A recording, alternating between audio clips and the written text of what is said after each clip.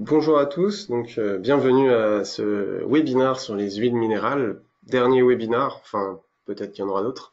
En tout cas, sur cette longue série, nous avons organisé depuis 2 ans maintenant, enfin l'année dernière et cette année, 8 webinaires, si je ne me trompe pas, sur différentes thématiques, en commençant par du généraliste et de plus en plus nous rentrons dans le détail voilà, on a basculé différents points, aussi bien la REP, qu'est-ce que Citeo, les perturbateurs du recyclage sur un autre module, également la valorisation d'expertise, c'était le dernier webinaire où on a eu la chance d'avoir 2 retours d'expérience de Nord Imprime et de Graphic Plus qui nous ont présenté ce qu'ils faisaient en termes d'éco-conception et en démarche environnementale. Et aujourd'hui, nous nous retrouvons donc pour 1 heure sur les huiles minérales, un sujet qui monte et qui est d'actualité. Donc nous allons voir au cours de ce webinaire différents points. On verra qu'est-ce que c'est que les huiles minérales, pourquoi ce sujet monte et pourquoi sont-elles controversées. Dans un second temps, on verra donc le GT qui a été mis, le groupe de travail qui a été mis en place à la demande du gouvernement, de la DGPR. Quelles sont les encres qui sont concernées et qui contiennent bien sûr des huiles minérales pour savoir un peu quel type d'imprimeur va être concerné par cette problématique. Également la réglementation, puis les alternatives, et derrière on verra comment vous pouvez agir, vous, imprimeur, ou du moins vous saisir de cette problématique. Voilà pour le programme que l'on a aujourd'hui. Je vous propose d'entrer directement dans le vif du sujet. Qu'est-ce qu'une huile minérale? Pourquoi sont-elles controversées? Je pense que plus qu'une huile minérale, on parle des huiles minérales qui sont en fait des distillats pétroliers qui ont de nombreuses applications dans le domaine industriel. Et si on se focus spécifiquement sur la partie encre, elles peuvent servir de solvant et elles permettent de solubiliser les éléments constitutifs de l'encre, notamment les pigments, les résines et les différents additifs. Et c'est elle qui va un peu donner la texture à l'encre en la rendant plus ou moins visqueuse et pâteuse. Et donc c'est ce solvant donc qui peut être on va voir dans le cas des encres offset, des huiles soit végétales, soit minérales, donc issues de la pétrochimie dans ce deuxième point. Donc les huiles minérales, c'est un mélange complexe de nombreux composés. C'est pour ça qu'on dit les huiles minérales au pluriel. Elles sont composées de 2 types de molécules. Il y a d'un côté les MOSH, c'est-à-dire les chaînes hydrocarbonées saturées, c'est-à-dire sans double liaison. Et puis, on a les MOA, qui, eux, sont les aromatiques. L'ANSES, qui est l'agence de sécurité alimentaire, a indiqué que les MOA étaient mutagènes et génotoxiques. Et donc, s'il y avait vraiment une chose à retenir sur les huiles minérales, c'est que le composé, on va dire, le plus dangereux d'une certaine façon, c'est plutôt le MOA qui a été pointé du doigt. Alors, elles sont controversées parce que les huiles minérales peuvent avoir un effet sur la santé en cas d'ingestion, donc d'ingestion lorsqu'on va les manger. Et ça a été dénoncé par l'ANSES en 2017 dans un rapport qui donc nous indique le caractère génotoxique et mutagène. Donc, comment on peut arriver cette contamination? Elle peut avoir lieu par la migration de composés, par exemple, depuis l'emballage vers les aliments qu'il contient. Ce que l'ANSES indique, c'est qu'il faut absolument limiter l'exposition du consommateur aux huiles minérales en ayant un premier focus sur les MOA dont on parlait et agir prioritairement sur les principales sources d'huile minérale dans les emballages en papier carton. Donc voilà, sur ces questions des huiles minérales, on est vraiment sur une problématique des emballages en papier carton. L'ANSES recommande en deuxième lieu d'utiliser des encres, des colles, des additifs et des auxiliaires technologiques qui sont exempts de composés aromatiques dans le procédé de fabrication des emballages papier carton. Donc là, vous voyez, c'est une problématique. La problématique initiale en tant que telle et pourquoi les huiles minérales sont controversées, c'est une problématique sanitaire en cas d'ingestion par le consommateur Et ça peut être donc dû à la migration depuis l'emballage papier-carton vers les aliments. Pourquoi est-ce une question donc que Citeo traite? Parce que nous ne sommes pas des spécialistes des questions sanitaires. C'est la loi qui indique s'il faut ou non, si un élément est dangereux pour la santé. Ce n'est pas à Citeo de faire la police sur ces sujets-là. Pourquoi c'est un sujet sur lequel nous avons été interpellés par la DGPR? Parce qu'il s'agit d'un sujet d'économie circulaire. Alors, vous avez ici, je vous montre ici un schéma assez complexe, mais on va prendre le temps de le regarder petit à petit pour vous expliquer un peu la complexité de ce sujet. Donc, on va commencer par regarder à gauche la boucle verte, qui est la boucle emballage. On va commencer par vous voyez en bas à gauche, on a un petit symbole de la forêt qui, disons, permet de fabriquer du papier et carton d'emballage vierge. Donc voilà, on va fabriquer ce premier emballage. Ensuite, cet emballage va pouvoir être imprimé et là, on va avoir une première entrée de composés d'huile minérale avec les encres offset, si elles ne sont pas végétales. Donc là, on peut avoir une première entrée d'huile minérale. Ensuite, au moment du façonnage, les cols hot melt ont aussi été identifiés comme contenant des huiles minérales. Donc là, on peut avoir une autre entrée. Ensuite, on va mettre le produit sous l'emballage. Ce produit, ce sont par exemple les produits alimentaires qui ont été produits, transportés, stockés. C'est là que vous voyez que la problématique est complexe parce que aussi dans la fabrication des aliments, on peut avoir des entrées d'huile minérale sur les petites billes violettes. En gros, on a des huiles minérales un petit peu partout, donc vous pouvez en avoir dans vos traitements phytosanitaires, vous pouvez en avoir dans les toiles de jute qui ont transporté le cacao, on peut en avoir dans différents produits, donc votre produit alimentaire peut déjà contenir des huiles minérales. Donc là aussi, vous avez une entrée de composés avec les huiles minérales. Et c'est à ce moment-là, quand le consommateur est touché, qu'on a cette problématique sanitaire de la question des huiles minérales. Mais ça, c'est vraiment une problématique sanitaire. C'est pas le sujet premier de Citeo. Ensuite, si on poursuit cette boucle verte, en fait, il va y avoir l'étape de collecte et de tri. Dans la collecte, les emballages des papiers cartons peuvent être mélangés avec la boucle papier. Et là, on peut avoir aussi une contamination croisée entre les emballages papier carton et les papiers graphiques. Donc, vous voyez là aussi encore une illustration de la complexité du sujet.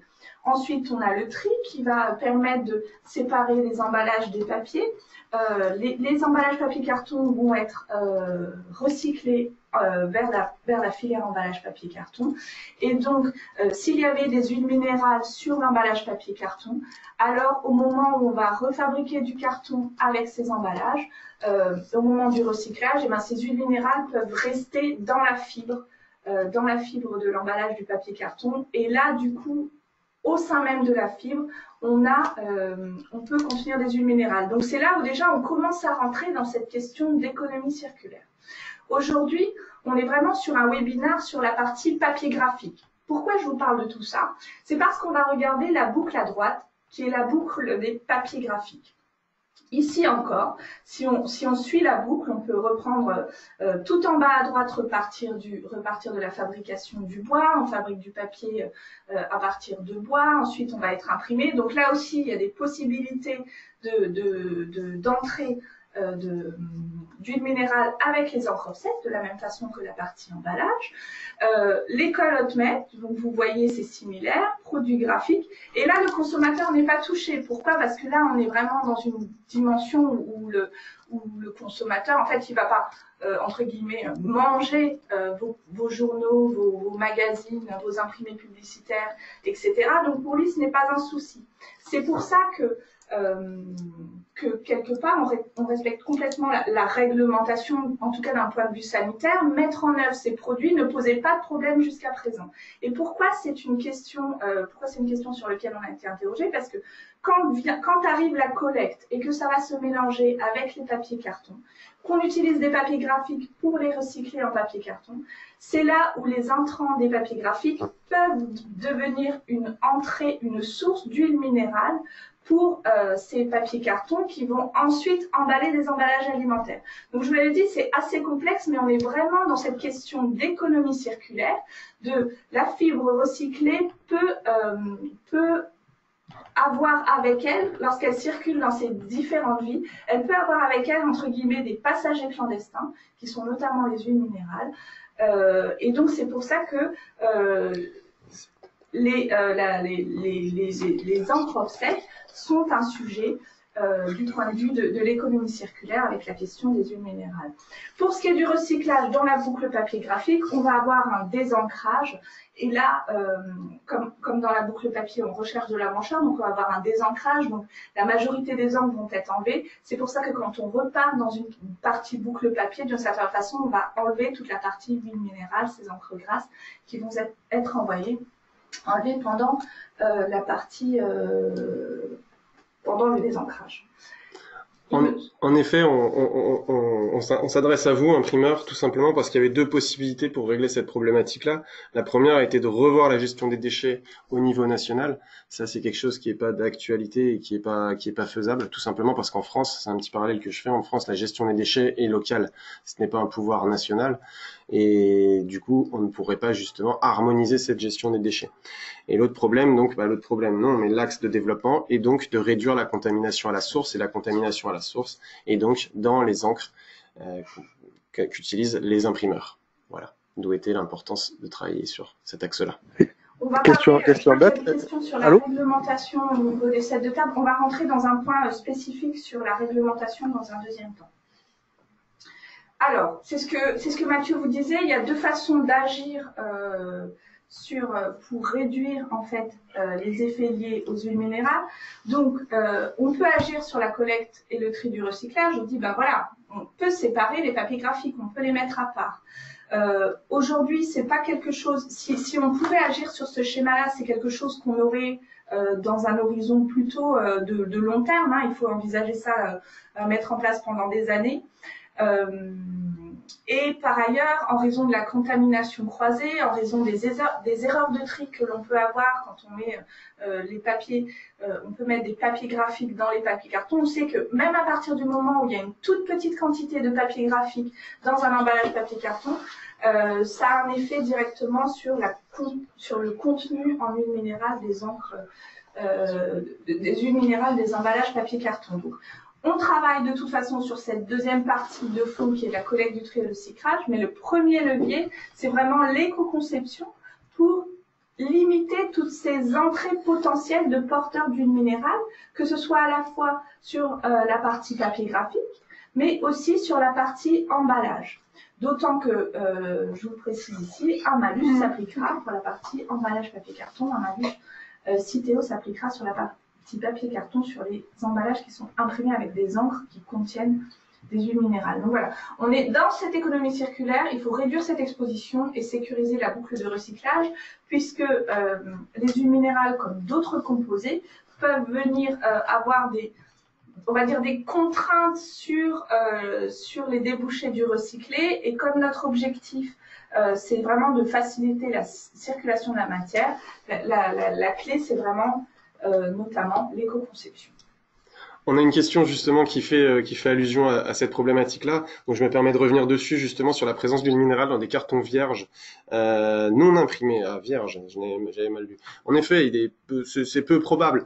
Maintenant, c'est peu probable d'avoir la présence d'huile minérale dans des cartons vierges, sachant qu'on est sur de la pâte à papier qui donc est de la pâte à papier pure, enfin sans ajout de fibres recyclées, donc il y a peu de possibilités de migration. Par contre, comme l'a très bien dit CN tout à l'heure, nous avons des sources de contamination qui peuvent venir d'ailleurs. C'est-à-dire qu'il faut savoir que les huiles minérales sont présentes dans différents produits. Si on rentre dans le détail, ça sort un peu du champ des papiers graphiques, mais il faut savoir que les huiles minérales sont couramment utilisées, notamment dans les sticks à lèvres et dans la cosmétique. On va la retrouver également dans ce qu'on appelle le batching oil, au niveau des sacs en toile de jute. Tout simplement, on trempe les sacs en toile de jute dans des huiles de façon à les rendre plus résistants et tisser plus facilement le sac. On les trouve aussi dans les lubrifiants qu'on utilise sur les machines industrielles, donc il peut y avoir aussi une contamination sur vos lignes de fabrication. Oui, en effet, il y a de nombreuses sources et c'est ce qui fait la complexité de ce sujet-là. Je vous propose de poursuivre. Un groupe de travail a donc été mis en place par la filière sur la question des huiles minérales. Avant de commencer là-dessus, quelles sont les obligations pour Citeo et son client? Comme on vous l'indiquait dans le mot d'introduction, ce sujet en fait a été, Citeo a pris en charge ce sujet en raison des pouvoirs publics qui nous ont sensibilisés sur le sujet et nous ont demandé de prendre en charge ce sujet-là. Et en fait, pour être un peu plus direct, ils nous ont souhaité mettre en place un malus sur les huiles minérales qui sont contenues dans les encres. Tout a commencé en 2017, le 11 juillet 2017, où nous avons été interpellés par le ministère, donc la DGPR, qui est donc la prévention des risques, qui nous ont interpellés sur le fait que l'ANSES avait sorti donc une étude, enfin une saisine, sur la problématique des huiles minérales. Et donc, il nous était demandé de nous pencher sur le sujet, donc en présence de Citeo, mais également des fédérations concernées, c'est-à-dire la presse, il y avait également l'UNIC qui était présent, et d'autres fédérations, la Copacel, et j'en passe, et nous ont demandé de nous saisir du sujet. Comment se saisir du sujet? Donc Citeo a été mandaté pour travailler sur la problématique, ou du moins pour monopoliser les acteurs, ou pour gérer les acteurs autour de ces problématiques-là, et donc un groupe de travail a été créé. Il faut savoir que derrière, il y a eu plusieurs rebondissements au niveau législatif ou propositions de réglementation autour de cette problématique. La première a été en 2019, où on a eu donc une proposition d'interdiction des imprimés publicitaires contenant des huiles minérales. Donc là, on mélange deux problématiques, à la fois l'imprimé publicitaire avec tout ce qui peut y avoir, mais c'est un autre sujet, donc oui, pub, stop pub, et j'en passe, en mélangeant avec la problématique des huiles minérales. C'était la première proposition qui a été retoquée, et donc, comme le disait CN, on a à l'heure actuelle on pressent et on voit arriver en gros un système de bonus-malus au travers d'une seconde proposition de loi, donc avec, comme je l'ai dit précédemment, la mise en place d'un malus sur les imprimés, quels qu'ils soient, contenant des huiles minérales. Donc sur la partie emballage papier carton, à partir de janvier 2020, il y aura en effet un malus sur les emballages papier carton qui sont imprimés avec des encres qui contiennent des huiles minérales avec un seuil à 1%. Sur la partie papier graphique, voilà, on a ce sujet qui est imminent, on n'a pas de confirmation à date, mais les pouvoirs publics souhaitent la mise en place d'un malus à hauteur de 10% en 2021 et 20% en 2022. Donc voilà, je vous dis qu'il n'y a pas de confirmation à date, mais ils ont quand même été assez précis sur le sujet. Juste pour votre information, au titre de l'UNIC, donc la Fédération des imprimeurs, nous sommes quand même monopolisés ou du moins positionnés pour faire réduire ce malus. On a fait une proposition d'un système de modulation avec un malus à 5% puis à 10%. Pour éviter le 10 et 20%. Voilà. On n'est pas sûr que ça va être accepté, ça m'étonnerait même, mais il fallait lutter contre cette position qui pourrait être très impactante pour les metteurs sur le marché puisqu'ils payent les contributions. Donc, à titre illustratif, voici les différentes fédérations d'entreprises qui sont impliquées dans le groupe de travail dédié sur les huiles minérales pour identifier quelles sont les alternatives, quelles sont les pratiques des différentes entreprises, les contraintes auxquelles elles sont soumises. Voilà, il y a toute la filière, qu'elle soit carton ou papier graphique, autour de la table. Alors, quelles sont les encres concernées? Je vous l'ai dit, seules les encres offset sont susceptibles de contenir des huiles minérales. On a mis en place ici un outil d'autodiagnostic pour que vous puissiez identifier quels sont les risques de probabilité de présence d'huile minérale. Donc vraiment, on est sur la partie hémographie numérique, pas de risque. En revanche, sur tout ce qui est impression offset feuille, cold set et heat set, il y a probablement des huiles minérales qui sont contenues, hormis les encres UV. Et sur l'offset feuille, on est souvent sur du végétal, mais bon, là aussi, il faut vérifier spécifiquement quel type d'encre sont utilisées. Par ailleurs, on me pose également des questions sur les colles. Est-ce que toutes les colles hot melt sont concernées ou seulement certaines? On commence à lancer des travaux sur ces sujets-là. On pense que c'est l'ensemble des colles d'école hot melt. C'est un sujet on a lancé une étude chez Citeo pour y voir plus clair. On aura les résultats sans doute plutôt courant premier trimestre 2020. On a une autre question sur les fiches de données de sécurité des produits. En effet, toute la difficulté est là et c'est pour ça qu'on cherche aussi à vous sensibiliser et à ce que vous soyez proactif vis-à-vis de vos fournisseurs. La présence d'huile minérale dans les produits n'est pas mentionnée sur les fiches de sécurité. Et là, c'est problématique parce que pour identifier ou pas, il n'y a qu'une seule solution, c'est prendre contact avec son fournisseur et lui poser des questions sur la présence ou non dans la composition de son encre. Est-ce qu'il y a ou pas des huiles minérales, mais dans les fiches de données de sécurité, on n'a pas cet élément-là. Alors, que dit la réglementation? Sujet. Sur ce sujet-là, il n'y a pas de législation harmonisée à l'échelle européenne. Il n'y a pas de législation plus nationale dans les pays européens. En revanche, sur la partie emballage, papier, carton et cette notion de contact alimentaire, il y a quand même un certain nombre de règles globales à respecter. Et dans tous les cas, le metteur sur le marché d'un aliment emballé doit garantir la sûreté de son produit et veiller à la neutralité de son emballage. Donc, dans ce cadre-là, les emballages en papier carton ont déjà quand même pris en compte ces questions des huiles minérales et donc sont plutôt en avance sur cette partie prise en compte des huiles minérales dans le contact alimentaire. De fait, comme les chaînes de fabrication sont parfois adaptées au contact alimentaire et emballent également des produits qui ne sont pas alimentaires, l'ensemble, on va dire, de la filière emballage papier carton a basculé en tout cas sur des intrants qui, et en tout cas pour les encres, ne contiennent pas d'huile minérale. Sur la partie papier graphique, c'est vraiment un sujet nouveau puisqu'en fait c'est un sujet d'économie circulaire et il n'y a aucun texte qui encadre la présence d'huile minérale dans les papiers graphiques aujourd'hui. Attention tout de même, c'est une problématique qui monte au niveau européen. On a détecté cette problématique-là, enfin nos amis allemands ont déjà saisi le problème et on travaille en coopération avec eux pour les tests et la disponibilité des produits. Il faut également savoir, et ça c'est important de le mettre en avant, les fournisseurs d'encre, bon, ça vous êtes les premiers à le savoir, mais les fournisseurs d'encre ne sont pas des fournisseurs français.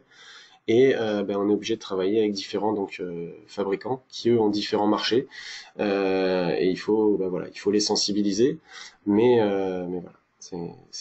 Voilà. Alors, quelles alternatives existent-t-il pour les encres offset aujourd'hui?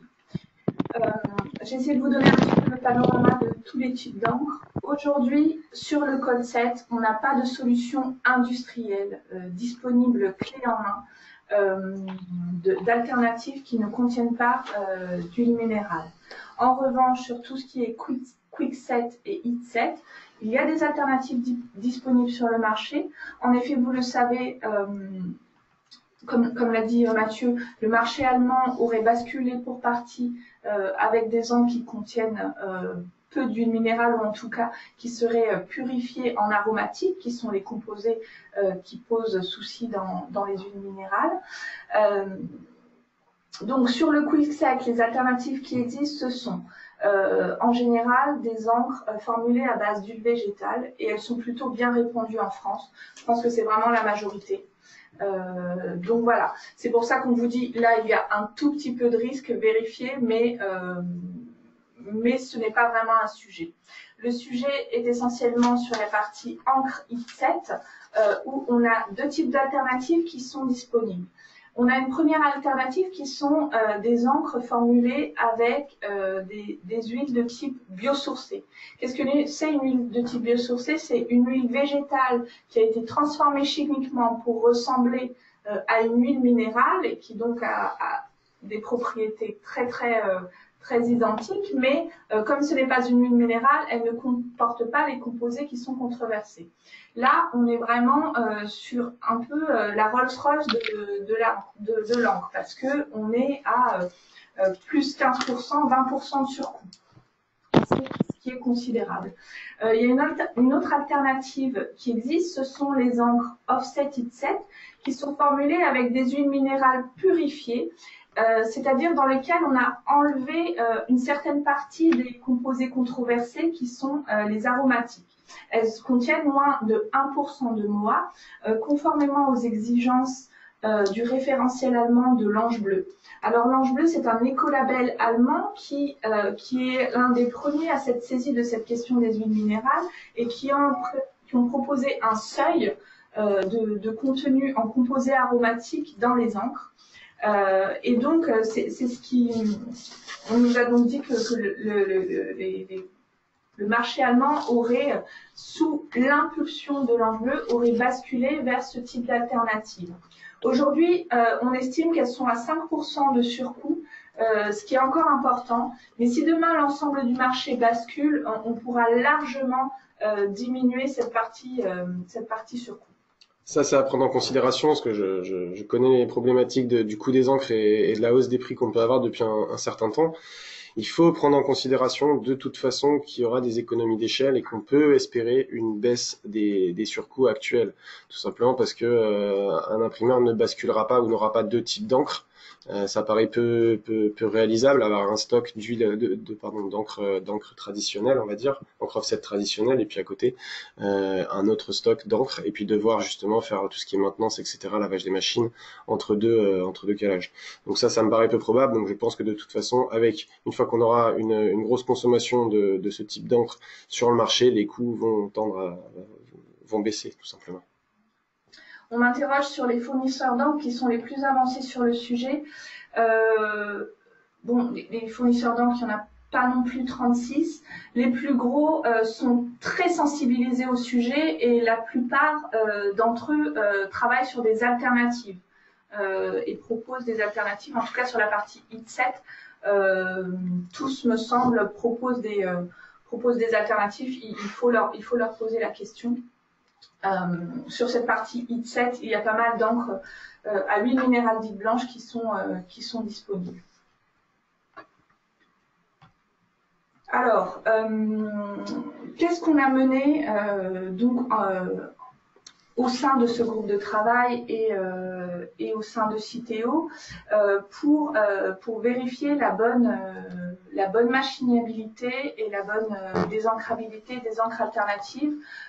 On a conduit des études, donc là je vous parle d'une expérimentation qui était plutôt courte, donc plutôt de l'ordre de 6 heures. Nous avons mené 2 expérimentations sur des impressions d'imprimés publicitaires avec d'une part les encres à huile biosourcée et d'autre part les encres à huile blanche sur des runs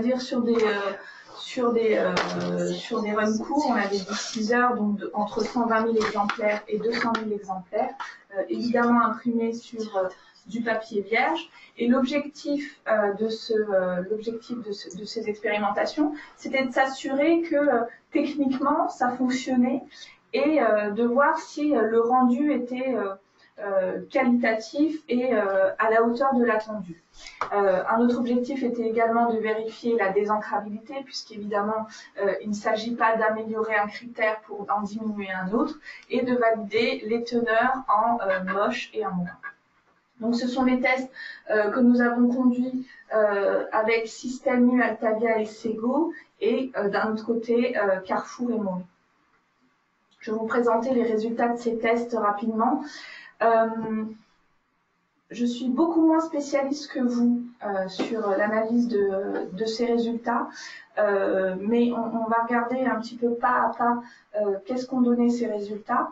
On va commencer par l'expérimentation sur les huiles biosourcées. Donc rappelez-vous, ce sont des encres végétales transformées pour ressembler à des huiles minérales dont le surcoût est estimé à plus 15 ou plus 20%. Comment se sont passés les tests? En gros, on avait l'encre traditionnelle. On avait d'abord utilisé l'encre traditionnelle et ensuite on a roulé avec les encres alternatives. Donc on n'a pas retravaillé les plaques, on n'a pas retravaillé les réglages. Enfin voilà, on a complètement substitué la deuxième encre à la première. Et ce dont on se rend compte, c'est que sur les différents éléments qu'on a mesurés, à la fois le suivi de production, la caractérisation des imprimés, la caractérisation des encres, donc toute cette partie technique, on a des résultats plutôt satisfaisants. En fait, certes, il pourrait y avoir un petit peu une encre un petit peu moins brillante, un petit peu d'engraissement sur certaines couleurs, notamment un aspect jaunâtre, mais tout ça peut se régler par un travail de pré-presse sur les plaques. Tout ça peut être réglé par une adaptation des sécheurs et l'adaptation le réglage sur l'ouverture des encriers. Donc, même sans ajustements des différents réglages techniques, on a des résultats qui étaient tout à fait satisfaisants d'un point de vue technique. Maintenant, en termes de désancrabilité, la bonne désancrabilité a été validée. Et puis, sur les teneurs en moa et en moche, puisque c'était aussi l'objectif, on avait des résultats satisfaisants.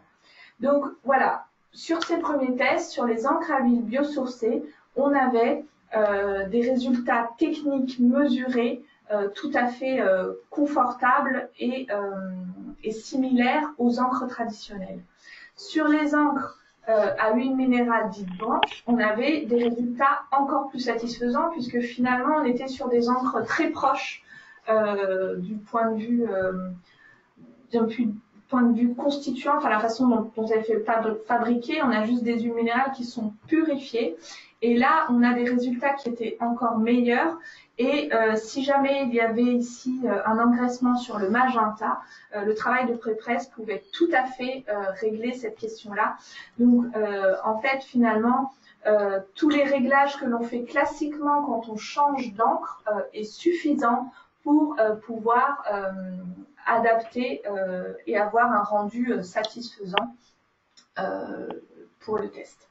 Ouais, et ce qui est aussi intéressant à voir, c'est de mettre en parallèle le coût de l'encre, puisque là, sur les blanches, on est vraiment sur un surcoût qui est simplement de 5% à l'heure actuelle. Alors, c'est toujours un surcoût, hein, mais ça va tendre à baisser. Donc, d'un point de vue technique, ça fonctionne. D'un point de vue coût, c'est acceptable. Enfin, ça pourrait être acceptable. Donc, voilà, une solution possible. Ouais. Ensuite, on a fait des tirages à plus grande échelle. Alors là, du coup, c'est un peu plus anonyme. Mais voilà, on a un certain nombre de clients et d'imprimeurs qui ont testé vraiment des tirages réels, hein, qui ont été mis sur le marché.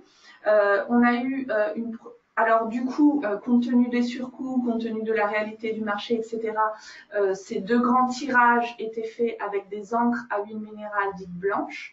Le premier, c'était sur de la presse magazine, un tirage sur toute une semaine, plus de 2,4 millions d'exemplaires, avec de nombreux titres qui ont été tirés. Là, on était sur une encre Sun, et il n'y a pas eu de surcoût facturé pour l'expérimentation. Et un deuxième grand tirage pour un magazine de marque. Donc on a eu 6 numéros, donc 1,8 million d'exemplaires, donc en quadrille, 32 pages. Donc à chaque mensuel, c'est 20 heures de tirage, où là on a testé une encre Uber, là aussi certifiée Blue Angel. Donc voilà, la clé pour vous pour poser la question, c'est est-ce que je peux avoir des encres Blue Angel? Quelque chose d'important aussi, c'est que cette expérimentation a été faite à l'aveugle, c'est-à-dire que les clients n'avaient pas été prévenus de la réalisation et de l'utilisation d'un autre type d'encre, ils n'ont pas vu la différence entre une encre traditionnelle et la nouvelle composition d'encre. Ça, c'est quand même quelque chose d'important parce que ça montre que la perception du client ne va pas être impactée si on change. On est vraiment sur des encres qui se ressemblent beaucoup, hein. Hormis sur ce composé, on est vraiment sur des encres qui sont très très similaires. Là, évidemment, sur tout ça, on est sur des tirages d'encre 7. Hein. Je le précise puisqu'on a des questions. On est là sur que la partie encre 7. Et sur les deux tirages, on a eu d'un point de vue technique, d'un point de vue rendu qualitatif, il n'y a pas eu de différence en fait sur les différents imprimés. Simplement, sur la partie presse mag, il y a une gage de papier en hausse de plus 3 points qui est quand même assez importante, qu'on n'a pas su expliquer. Mais bon, le test était quand même très, très satisfaisant. Et en termes de consommation d'encre, les résultats étaient identiques dans les deux tests. C'est la même quantité d'encre qui ont été consommées, même si on nous dit que sur la partie magazine de marque, la mise en couleur a été plus longue. Quand on parle de surcoût, et je vois une question sur le surcoût, on parle vraiment du coût monétaire de l'encre et non pas de la consommation. Il y a eu des petites augmentations de consommation, mais ça pas, c'est pas significatif et du coup, en effet, je vois également une question sur la Provence, sur les rotatives. On va aborder le sujet par la suite. On va expliquer un peu ce qui s'est passé, ce qui se passe. Voilà pour ces deux grandes expérimentations qui sont très concluantes du point de vue technique. Il reste la question du surcoût, évidemment. Ce que les enseignements qu'on a eus sur la partie magazine de marque, c'est qu'une négociation avec le fournisseur d'encre a permis d'avoir un surcoût maximisé à 1,5%. Donc vraiment, c'est vraiment la négociation avec votre fournisseur d'encre, les volumes que vous allez utiliser également, qui vont aussi jouer sur cette partie surcoût. Et évidemment, comme l'avait dit Mathieu, c'est si tout le secteur bascule, on pourra lisser l'ensemble de ces surcoûts sur ce sujet-là. Donc ça, on parle vraiment de la partie HIT7. Maintenant, je vais vous parler des travaux en cours sur le cold set. Ce que je vous disais, c'est qu'en effet, il n'y avait pas de solution industrielle disponible aujourd'hui. Il y a deux expérimentations qui sont menées en parallèle. La première a été démarrée par l'Allemagne, conduite par l'UBA. L'UBA, c'est l'équivalent de l'ADEME, donc l'Agence de l'environnement allemande. Qui a démarré ce projet-là avec Fogra, qui est un laboratoire allemand qui travaille beaucoup sur tout ce qui est impression et encre. Donc ça, c'est une expérimentation en cours depuis déjà 3 ans. L'enjeu était de proposer des encres cold set. L'enjeu était de proposer des encres cold set, du coup, à taux réduit en huile minérale. Je sais qu'il y a eu beaucoup d'itérations, beaucoup de tests parce que ça ne donnait pas satisfaction sur les différentes formulations qui ont été données. De plus, ce qui a été démontré, c'est qu'il y avait des difficultés sur la désancrabilité. Et c'est ce que je vous disais. Pour nous, l'objectif, c'est qu'on soit gagnant sur tous les critères. En fait, on ne peut pas choisir le critère des huiles minérales et renoncer à la désancrabilité puisqu'on est vraiment sur un sujet d'économie circulaire. Alors, on a eu des dernières nouvelles très très récemment qui datent il y a même pas une semaine où l'UBA nous a annoncé qu'ils avaient des résultats qui étaient prometteurs. Donc, je vous en parle pas là parce qu'on n'en a pas encore parlé, mais visiblement, il y a des choses qui commencent à déboucher sur ces sujets-là. L'ensemble des fournisseurs avait été conviés, l'ensemble des fournisseurs d'encre avait été conviés à ces travaux sur l'UBA. On sait que finalement, il reste plus que, je pense, 1 ou 2 fournisseurs qui sont encore dans le bateau. Donc voilà, à voir. Il faut savoir que on aura les éléments. Enfin voilà, on a un call prévu avec eux d'ici 2 semaines et on en saura plus à ce moment-là. Donc on pourra partager à ce moment-là. Et puis il y a une autre expérimentation qui est en cours. Donc voilà, chez Cité, on s'en est aussi un peu inspiré aussi sous l'impulsion du groupe de travail.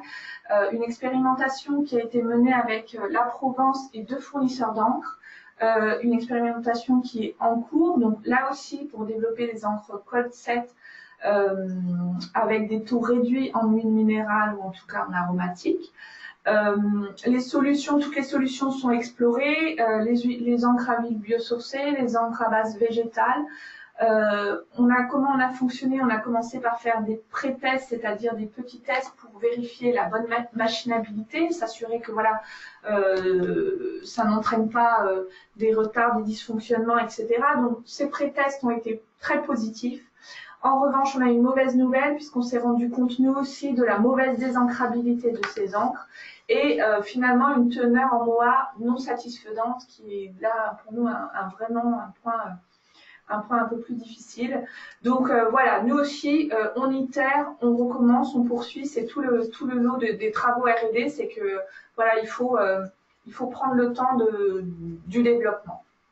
D'où l'importance de continuer ces expérimentations, tout simplement parce qu'on va pas on va pas régler un problème sanitaire peut-être autour des huiles minérales si c'est pour générer derrière un problème de désancrabilité qui poussera justement à revoir encore une fois la composition des encres et tout ce qui peut s'en suivre. Donc il y a encore du travail. Cette désancrabilité, il faut qu'on l'explique aussi. Et à l'heure actuelle, elle est inexplicable. Donc il faut creuser le sujet, tout simplement. Voilà pourquoi c'est encore en cours. En effet, je vois des problèmes, je vois une remontée aussi d'informations sur des problèmes, sur des tests sur les rouleaux. Exactement, il y a depuis le début, c'est aussi le but de ces expérimentations, c'est de vérifier que d'un point de vue technique, il n'y a pas de problème, à part des rouleaux qui vont gonfler ou autre. Et voilà, c'est le but de l'expérimentation, tout simplement. Nous, sur les pré-tests qu'on a menés, on n'a pas observé de gonflement de rouleaux. C'était vraiment l'enjeu de ce pré-test et on a eu des résultats plutôt satisfaisants. Évidemment, on arrivait 2 ans après le début des expérimentations de l'Allemagne, donc les fournisseurs d'encre avaient déjà travaillé. Voilà, ce qui explique aussi qu'en Allemagne, ça prend plus de temps parce que voilà, ils ont un peu essuyé les difficultés liées au démarrage.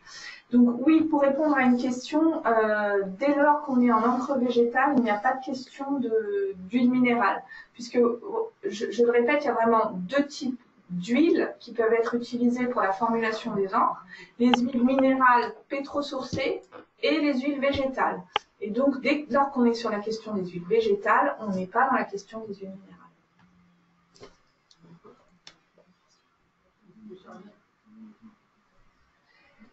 Nous arrivons à la dernière partie de ce webinaire, donc voilà, maintenant à vous de jouer. Que pouvez-vous faire aujourd'hui sur cette question des huiles minérales? La première chose, c'est de vous informer auprès de votre fournisseur d'encre. Voilà, est-ce qu'il vous propose des alternatives Blue Angel pour le heatset? La réponse sera sans doute oui, mais à quel coût? Est-ce que vous pouvez avoir une disponibilité en quantité? Voilà, toutes ces choses pour challenger votre fournisseur et pouvoir anticiper sur ces sujets. Et aussi, on a fait un certain nombre de tests, donc on est assez confiant et c'est pour ça qu'aujourd'hui, on n'hésite pas à vous dire, vous pouvez basculer dès aujourd'hui si vous le souhaitez. Mais voilà, ça ne vous empêche pas de vous faire votre propre avis et de le tester et pourquoi pas de le proposer à un de vos clients. Donc il y a vraiment quelque chose d'important à faire, c'est d'anticiper sur ces questions-là, puisqu'on a un peu la menace du malus qui pourrait arriver à l'horizon 2021. Et on sait que sur ces sujets-là, c'est toujours mieux d'être prêt. Donc voilà, n'attendez pas que le malus nous tombe dessus pour mettre en œuvre des actions. Commencez à tester, faites-vous votre propre avis. Si toutefois vous voulez aller plus loin sur ces questions-là, sachez que sur le site de Citeo, nous avons une page dédiée sur les huiles minérales et le plan d'action du groupe de travail sur cette question des enjeux sanitaires liés à l'économie circulaire.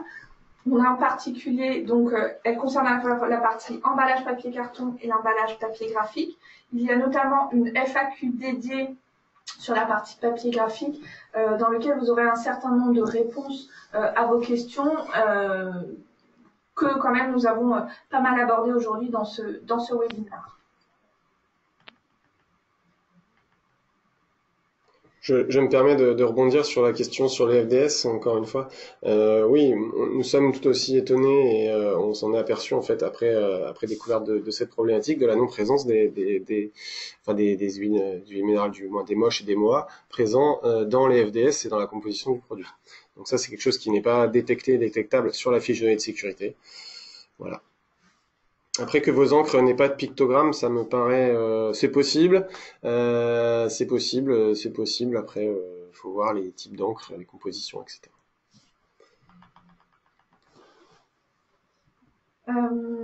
J'essaie de balayer un petit peu les dernières questions qui rangent. On m'interroge sur l'aspect écologique des encres végétales et on a aussi une question, les encres végétales ne sont-elles pas de l'huile de palme? Alors oui, dans les encres qui sont mises en œuvre dans les encres végétales, on peut avoir un petit peu d'huile de palme, ça arrive, on peut avoir de l'huile de soja, On peut avoir aussi de l'huile de coco, il y a des choses qui ont été testées. On peut avoir, qu'est-ce qu'on peut avoir d'autre? Palme, soja, coco. Oui, voilà. Donc en fait, en effet, l'aspect végétal ne règle pas toutes les questions écologiques, puisque en creux, ce qu'on a derrière, c'est aussi la question de l'occupation des sols et liée à ça, la notion de déforestation. Donc là aussi, il faut bien vérifier l'origine de ces différents types d'intrants végétaux. Se pose aussi la question des sojas OGM américains. Voilà, il y a toute, voilà, il y a toute une question enfin, il y a pas mal de points d'attention qu'il faut avoir sur les huiles végétales qu'on va pouvoir utiliser. Et puis aussi cette question de la concurrence entre les usages alimentaires et les usages non alimentaires des différentes denrées type huile végétale. Donc là aussi, ça soulève pas mal de questions sur ces questions-là.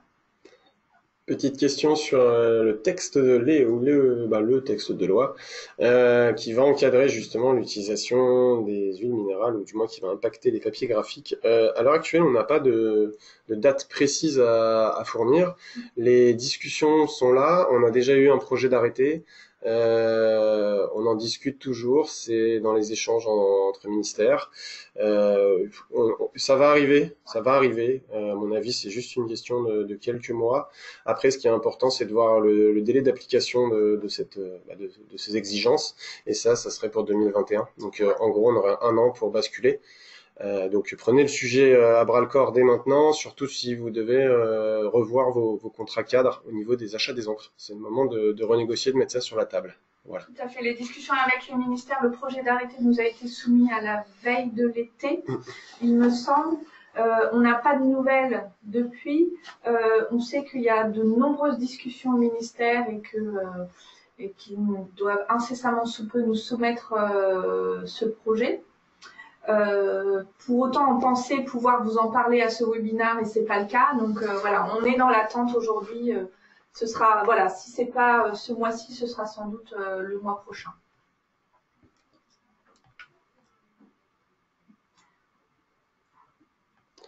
N'hésitez pas, si vous avez des questions, c'est le moment. On est là pour ça. On restera bien sûr en appui et prêt à répondre à tout type de questions, mais profitez-en. On reste encore 5 minutes 5 ensemble. minutes. Si vous souhaitez nous poser des questions, nous arrivons à l'issue de ce webinaire. J'en profite également si certains d'entre vous souhaitent utiliser ces encres ou se sont déjà posé la question ou travaillent déjà sur des solutions. Surtout, n'hésitez pas à revenir vers nous, que ce soit moi, via l'Unique ou Imprimever ou Citeo, Alexienne ou Alice. Voilà, plus on a de monde qui se mobilise autour de cette problématique, plus nous on pourra prêcher la bonne parole, plus on pourra montrer aux uns et aux autres que c'est faisable. Et donc voilà, prenez le sujet à bras le corps. J'ai envie de dire. J'ai l'impression que nous n'avons pas d'autres questions. Dans ce cas-là, je vous propose de clore cette session. Merci à tous pour vos questions. Et puis voilà, si jamais il vous reste encore des questions, vous avez nos coordonnées. N'hésitez pas à nous solliciter sur le sujet.